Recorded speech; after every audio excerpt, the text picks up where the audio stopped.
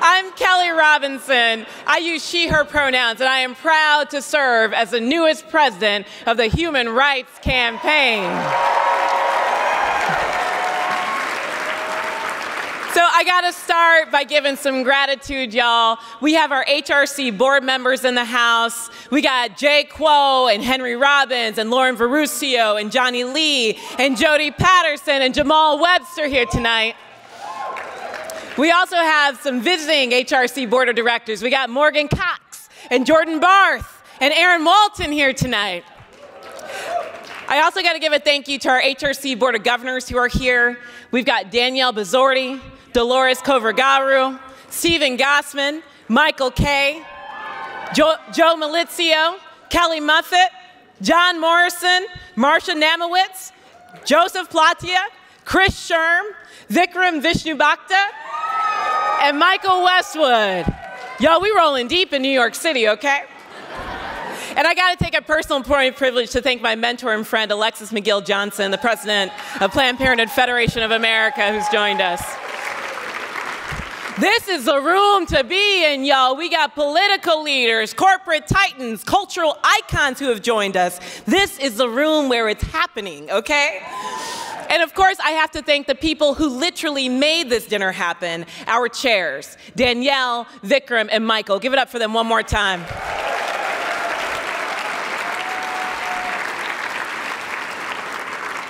It means so much to me to be at one of my first HRC dinners of the year in a city that is steeped in so much lesbian, gay, bisexual, trans, and queer history and possibility, y'all. I'm talking about Broadway, where queer performers have found their voice for generations. Y'all, here, there's a stadium named after Billie Jean King. There's a park named for Marsha P. Johnson, y'all. And there are more lesbian bars here than anywhere in the country. And I've been to all three of them, okay?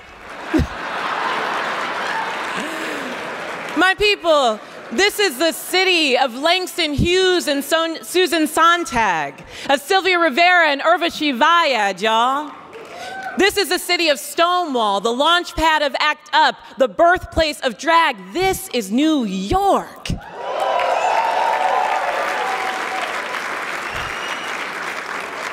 You know, they say that if you can make it in New York, you can make it anywhere.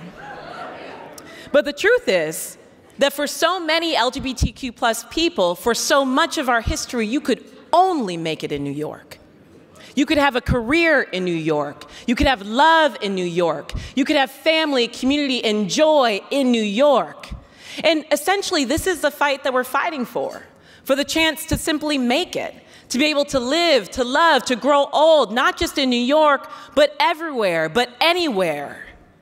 That's why we're here today, because this is the fight that we're in, and we know that we are at a critical crisis moment. And it is all on the line, y'all.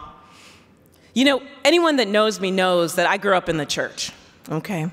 And when I was growing up, we were Catholic, but maybe not quite the kind of Catholic that you're thinking. My aunt, she used to describe us as black Catholics. Now, I don't know if that's an official denomination, all right? But what she meant is that we were the double clapping, falling out in the aisle. If you didn't burn 500 calories praising and your wig didn't shift, you hadn't praised hard enough type of Catholics. Some of y'all know what I'm talking about.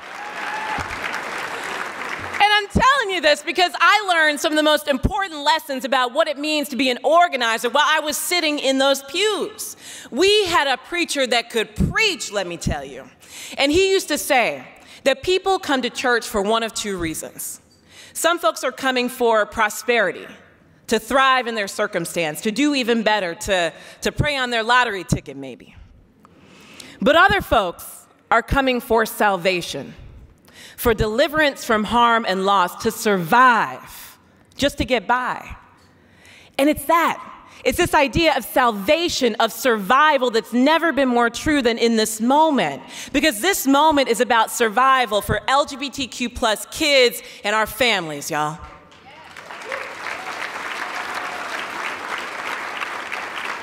This moment is about survival for our trans community, especially Black trans women.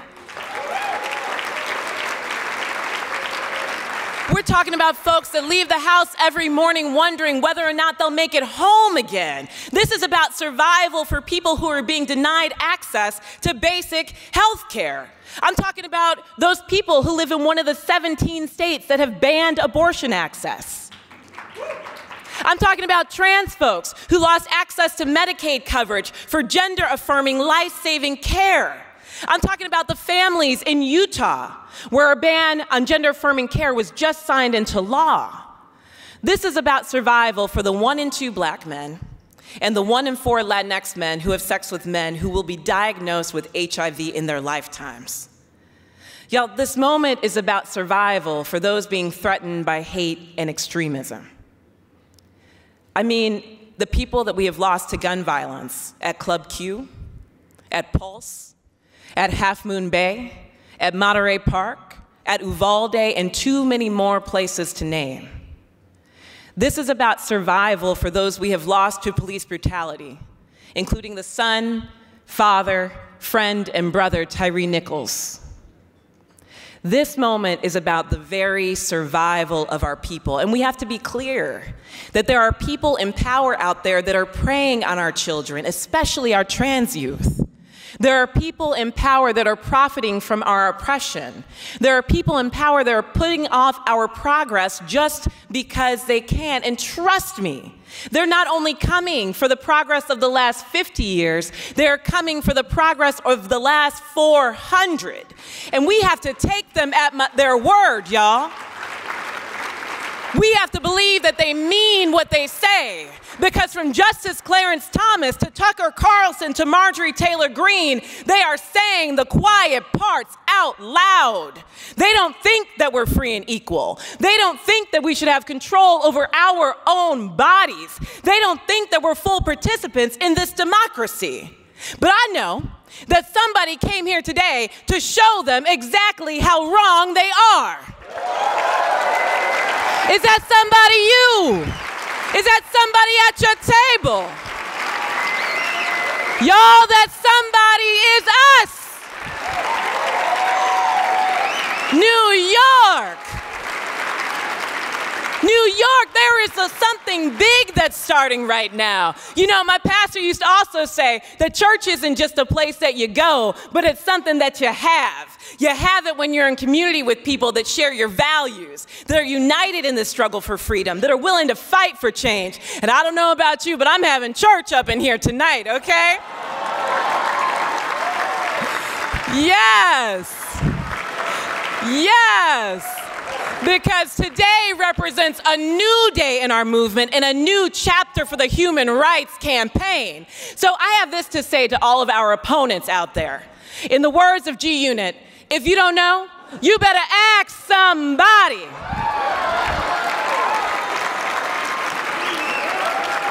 You better ask somebody. Oh yes, y'all, because this new chapter of the Human Rights Campaign, it's gonna center equality and liberation for all, period, and without exception. Yes. I'm talking about trans justice. I'm talking about racial justice. I'm talking about reproductive justice and a whole lot more, y'all. Together in this next chapter, we are going to build political power to win today and also strengthen our democracy for tomorrow. You know one thing I'm sure about is that Florida Governor Ron DeSantis is never going to become President DeSantis. Not on our watch. Not on our watch, y'all. Yes, and this new chapter, y'all, of the Human Rights Campaign, we are going to have the audacity to build a world where every LGBTQ plus person can be safe, celebrated, and yes, joyful in every aspect of our lives, y'all. Yes. We're gonna keep building workplaces that work for all of us. We're gonna keep building schools where all kids are welcome. We're gonna build a healthcare system grounded in equity and inclusion. We're gonna keep fighting to defeat stigma and end the HIV epidemic in our lifetime, in this generation. And we are gonna lift up artists and actors and change makers so that we can show the world what queer lives look like, what queer love looks like, what queer brilliance is, y'all. This is the next chapter. We deserve better, so we are going to demand better. And I'm so proud to say that we are already making progress. I mean, just think about what we've gotten done in the last few months alone. Brittany Griner came home. Yes. MJ Rodriguez got her flowers and became the first trans woman to win a Golden Globe. Amy Schneider became a Jeopardy icon. And together, we helped elect Mara Healey and Tina Kotek as the first lesbian governors in this country. Y'all, together, we sent a rainbow wave to the US Congress. Together, we passed the Respect for Marriage Act, y'all. And together, we took important steps towards ending the blood donation ban on gay and bi+ men. HRC, we know how to do the work. Just last year, there were 315 anti-LGBTQ+ bills that were introduced in states across the country. And guess what? We defeated 91% of them. 91%. So when I say we know how to do the work, I mean it. And we also know that we've got more work to do. Look, I was actually in the room when the Senate passed the Respect for Marriage Act. Thank you so much, Senator Schumer and Senator Gillibrand, who are here with us tonight. And on that day, on that night, my wife and I, we brought our 1-year-old to the Senate gallery, and they were seated to my left. And to the right were the owner and survivors from Club Q. And it reminded me of a poem about Club Q that James Davis wrote. He said, "I stand for the rainbow, I stand for the rain." This is what some call simultaneity. The idea that you can have two feelings, complex, even conflicting, in the same moment, in the same breath. You can feel both joy and grief. You can feel both hope and despair. You can feel both victorious and a little bit defeated. And in this moment, I keep thinking that our task isn't to ignore the pain. Our task isn't to ignore the darkness. What our task is to choose the light anyway, to keep choosing hope, to keep choosing victory, to keep choosing joy. HRC, when it starts raining, we have to stand for the rainbow, y'all.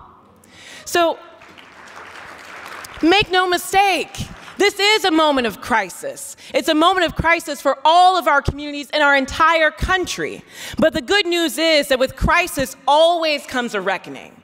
And with reckoning, the unique opportunity for bold and transformative change. A renaissance, if you will. Oh, I said renaissance. I said renaissance. Yes. I already have my tickets for the Renaissance 2023 World Tour, okay?